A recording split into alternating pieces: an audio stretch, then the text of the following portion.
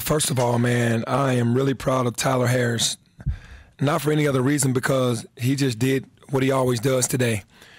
He's been put in a really uncomfortable situation, being a guy that's always started, being a guy that's always been a big minute getter.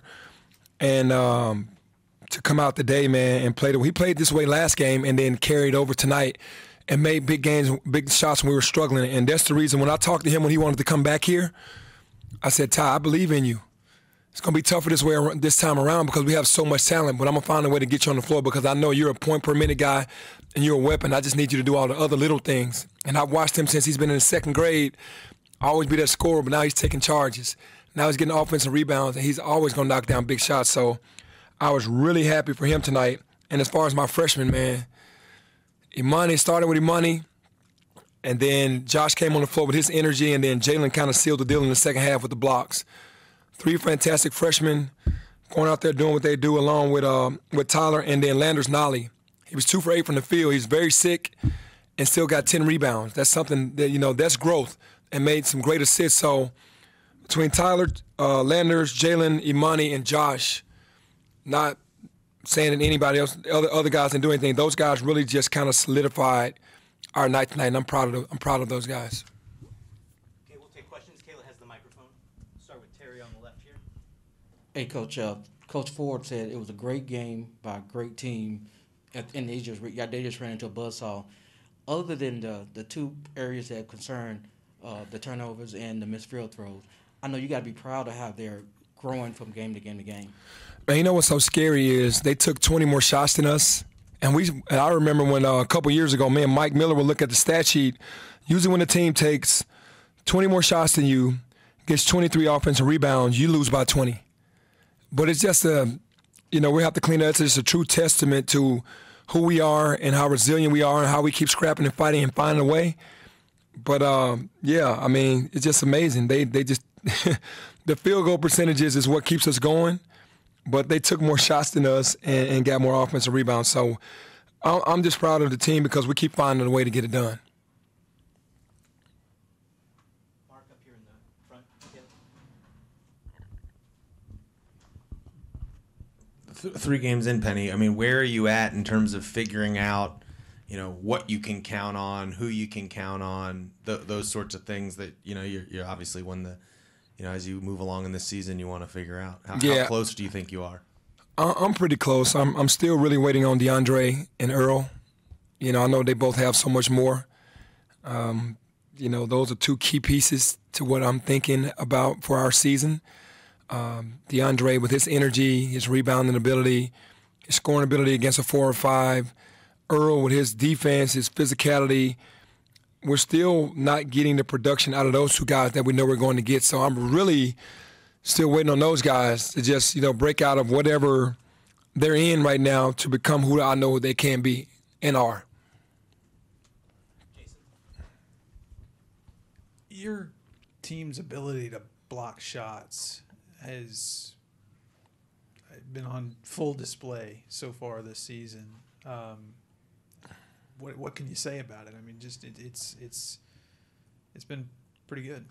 Yeah, it starts with Jalen, and then it goes to Malcolm, then Josh and Jaden, and Imani and Landers, Lester. We're the second, I think, tallest team in NCAA, so we're using our length, and I'm definitely proud of the guys for rim protecting. I have not given Malcolm enough minutes. I got to find a way to get him on the floor, even if it's with him and Jalen. The teams are going smaller, so it's hard to have both out there. But they're both rim protectors. It starts with those 2 guys, and then it goes to Lester, Earl, Landers, and Josh, and Jaden. Speaking of Jalen, the fact that he can have such an impact on the game, he doesn't necessarily need a lot of touches on that end. I guess, in a way, how does he fit so perfectly with the roster considering the talent you guys got on the wings? Yeah, he fits really well because he's so unselfish. And we try our best to get him touches, get him an opportunity to touch the ball, but he doesn't – that's on us to do that for him, but he doesn't complain. He's just going to continue to rebound, going to continue to block shots and do what he does, and that's what makes him work with this unit because he just has no ego. He just wants to do whatever it takes to win. Penny, back to Tyler real quick. were you surprised when he approached you in the off season, asking to come back? Like, how did that all work? Because he's, like you mentioned, this is not a position he's used to, but he wanted to come back home. What were those conversations like? Whether it was him convincing you or you convincing him, how did that work? No, I think he was talking to the players all season long, and then when he went into the portal, he started telling the guys, "Hey man, tell coach I want to come back." When he got into the portal, I think he was always talking to Alo and Malcolm and those guys during the season, and I was watching a lot of their games. I could just tell he was trying, but he wasn't really, like locked in because he really didn't want to leave Memphis. He felt like he was in a position where it was going to be too many players. He wanted to go where he was going to play. But when he got to the position where he got in the portal and we started talking a little bit when he came back home to Memphis, then it made sense to me because of nights. I know he's capable of nights like tonight. And then I know in talent level he's not a walk-on, but officially he's a walk-on. Yeah.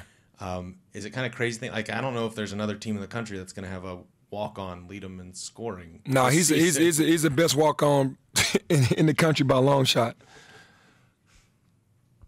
The point guard spot.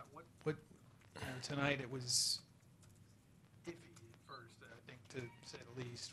What's your evaluation 3 games in the point guard spot?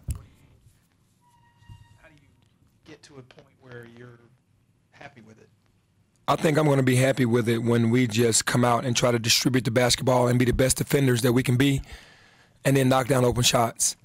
You know what I mean? Just make the right reads on everything to get rid of the ball, space the floor, and be heck up the defenders. I think Earl and Alo both can handle the position really well if they just lock in on the defensive end and just be just monsters on the defensive end and then offensively just make the easy play and then space the floor. I think that's all they need to do with this team. And they're very capable of doing that. Do you have a thought right now of how you're going to approach? Are you going to stay on the same track and let it play out, or are you maybe? I mean, if it doesn't pan out with Alex and Earl, I'm not afraid to go another way. That you got to play the guys that can get it done, and that's where it is this year. It's next man up. And obviously, I love both of those kids, and I want them to be the ones that distribute the ball because they're very capable. But if we're struggling in the game, I'm not afraid to have both of them on the bench and then go another route. Just back here, Penny.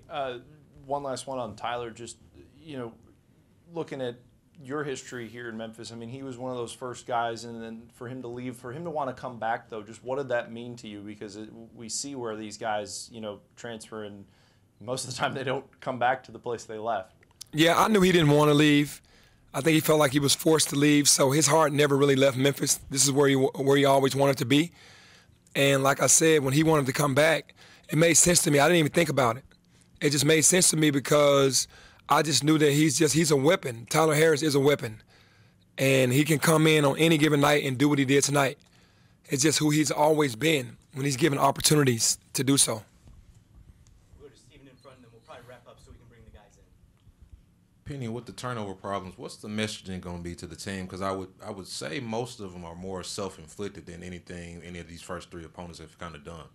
Yeah, I think that guys are trying to do too much with the basketball instead of just making the easy play that's right in front of them.